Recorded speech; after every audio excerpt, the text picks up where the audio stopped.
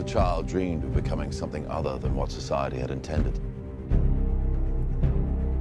What if a child aspired to something greater?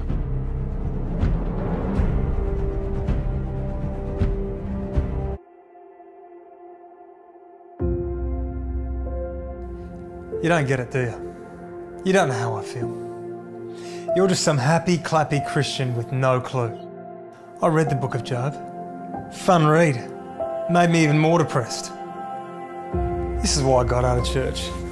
Because it's full of people like you. Did you read the whole thing? No. Well, if you had, you'd have seen that he gets it all back at the end, even more than he had in the first place.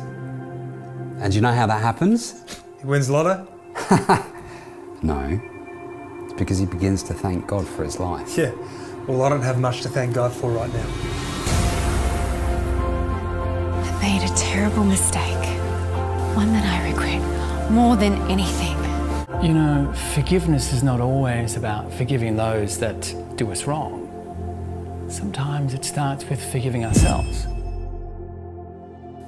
And I reached a crossroad in my life where I realised I had to choose. I could keep going that way, or I could change direction.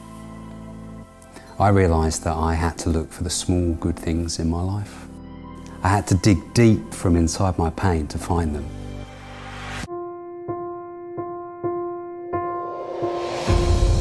I've spent my entire career as a journalist, uncovering the truth.